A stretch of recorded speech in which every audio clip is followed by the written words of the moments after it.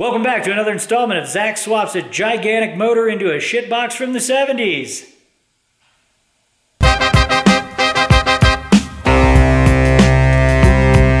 So, this is part 2 of this adventure. How many parts will there be?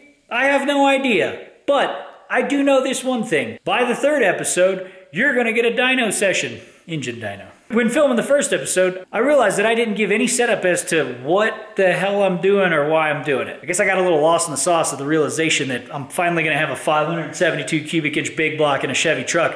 A dream of mine since I was a teenager, mostly thanks to Stacy David's Copperhead build on the old show Trucks. Anyway, here's the what. I got this 1978 K5 Jimmy here. I'm gonna shove a 572 cubic inch big block into it. It's got a fully built 4L85E and NP205 transfer case from Gearstar. And I had Curry Enterprises rebuild the front and rear diffs on this thing. And Driveshaft Pro made us some really beefy front and rear drive shafts. We completely rewired the truck with a painless performance wiring harness. And also the boys from Vintage Air came out and helped me install a brand new Vintage Air AC system and front runner kit, which we're gonna be transferring over to the new engine. It's got stock ass old suspension and brakes, and there's absolutely no way to connect the seat belt, so there are none, essentially. So look, the whole goal of this thing is to at least get one nasty 4-wheel drive burnout out of it before it grenades a bunch of driveline parts, and then we gotta just go into a whole nother year's worth of chassis and suspension build stuff. But we'll get to that.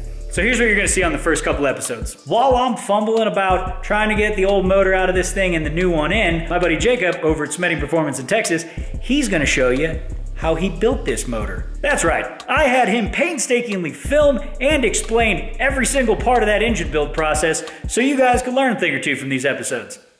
You're welcome. Oh yeah. So if you're wondering about the scene change here, we're obviously at storage area for Hoonigan Racing Division. Now, brought the Jimmy in, popped the hood off, pulled the old engine out. It went a little something like this.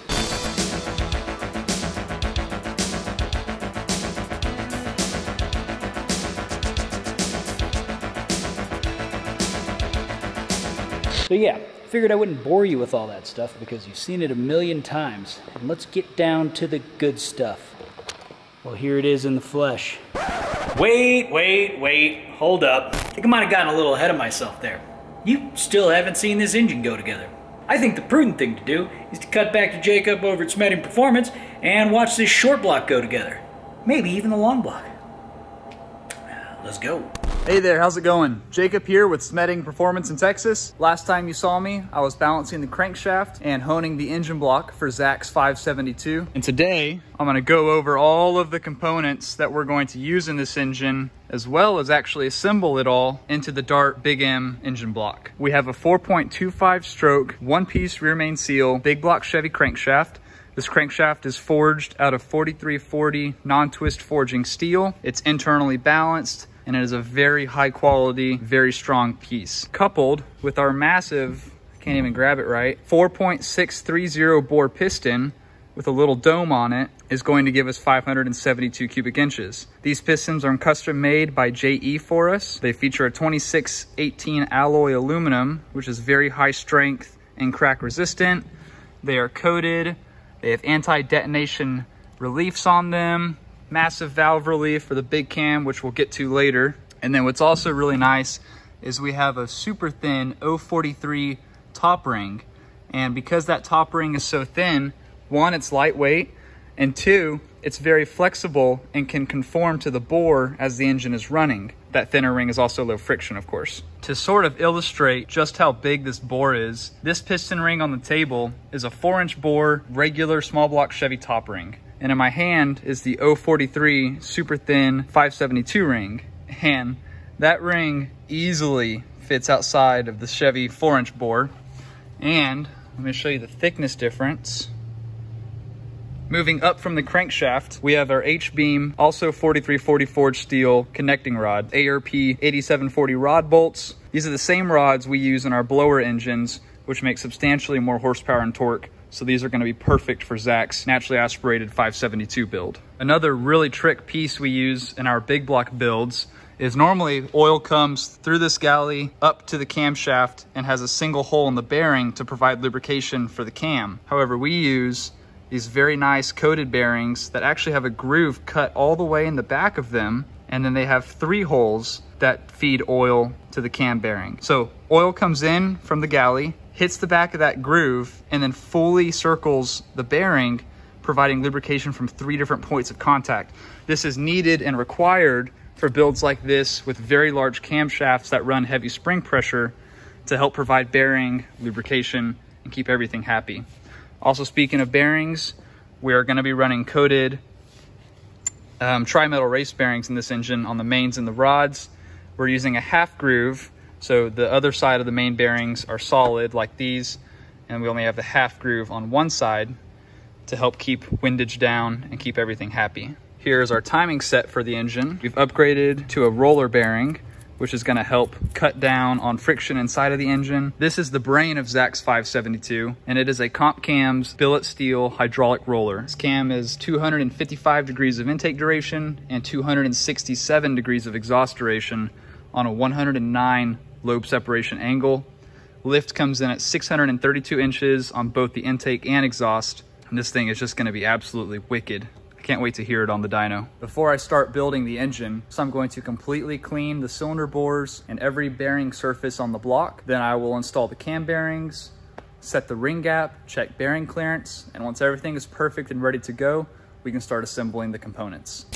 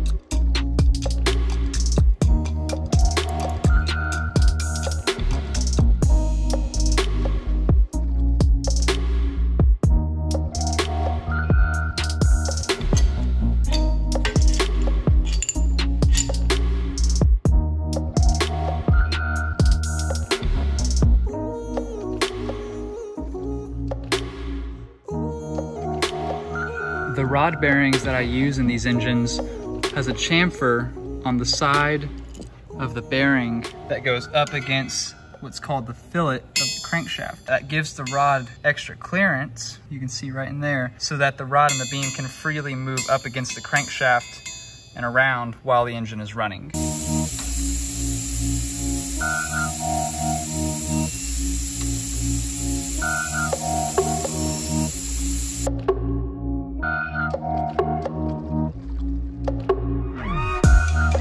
Cam bearings are in, main bearing clearance is set, rod bearing clearance is set, piston rings are gapped. So starting with the camshaft, I'm gonna start building this thing. The reason I put the cams in dry first is so I can freely check that the cam bearings are totally straight and in line with each other. Then I'll push the cam out just a little bit and lube all the lobes and the 5 journals.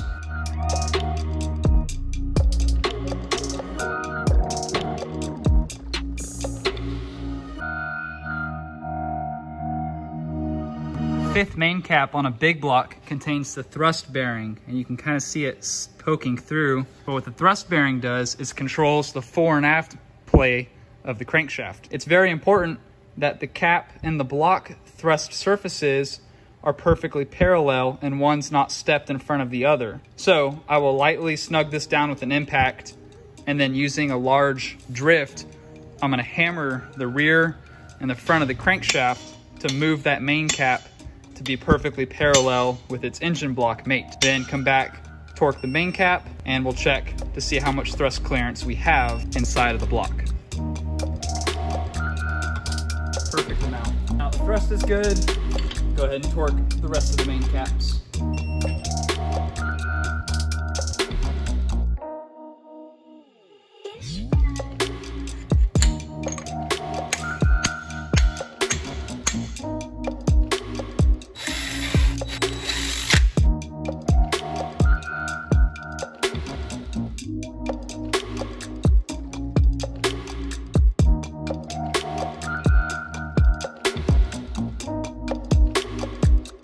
Because our wrist pin penetrates through the oil groove, we first install a steel support shim that gives the oil ring support where the wrist pin goes through.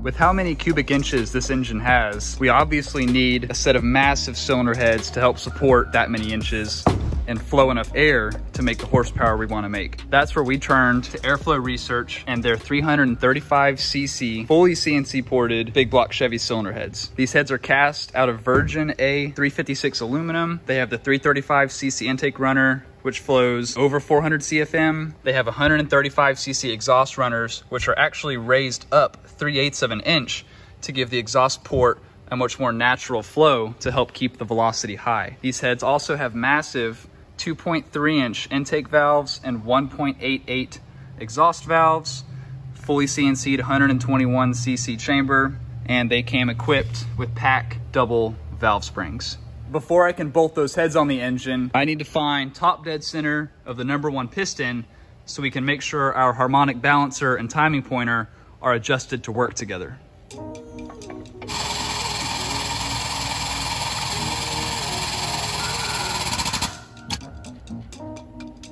Now that the harmonic balancer, timing cover, and very nice Moroso timing pointer, which is adjustable, are installed, I'm going to find top dead center of cylinder #1 and adjust this pointer to line up exactly with the harmonic balancer. So when we go to set ignition timing in the engine, it's exactly where it needs to be. Right there's the top of the piston, and then we'll set this pointer to line up exactly with 0 degrees. The lifters I'm going to use are from CAMSHAFT. They are a hydraulic short travel design, which means Zac will have 0 valve train adjustments necessary, and these will run for many, many miles with no problem.